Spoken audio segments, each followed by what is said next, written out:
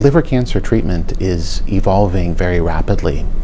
When liver cancer is diagnosed early and when the disease is localized to the liver, transplantation and surgery are options.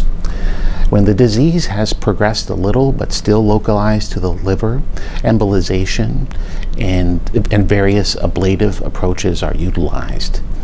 But the real unmet need is also when the tumors have spread beyond the liver. There you need systemic treatment options, and that's really what's missing for liver cancer.